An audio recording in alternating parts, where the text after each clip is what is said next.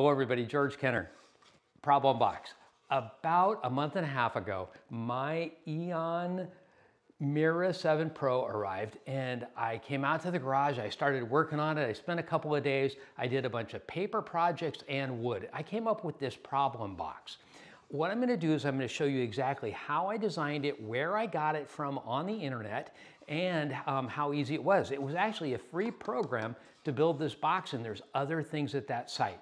So let's just jump right into that. Bestie.info is the website you're going to want to go to start the design process.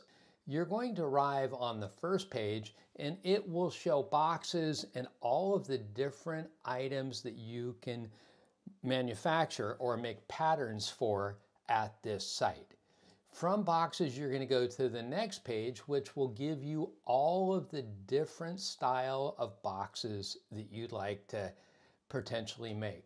Now, I picked the closed box. Now, this is still on page 2, just scrolling down the page. But these are, if you open it up, you can see all the other potential box types that you have. There's accordion boxes, there's a bread box, there are even shelf dividers or box dividers that you can go to.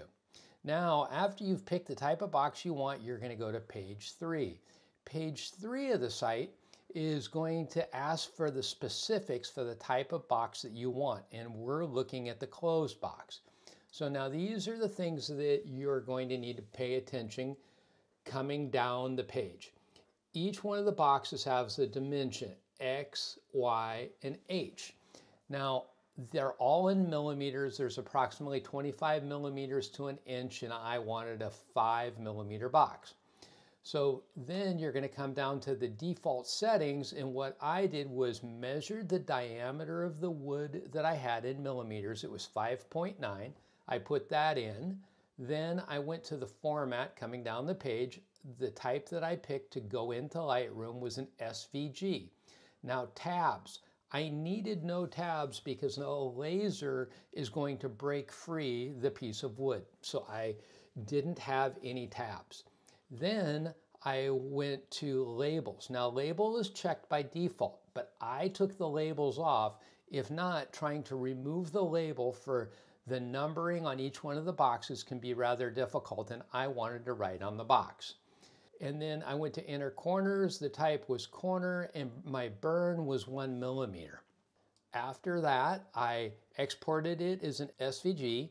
I imported it into Lightburn. I ended up with the pattern. I went over to the text tool in Lightburn. I wrote in the items that I want, and then I went and set my burn pass. Now I wanted a nice deep engrave on this wood, so I took 2 passes at that.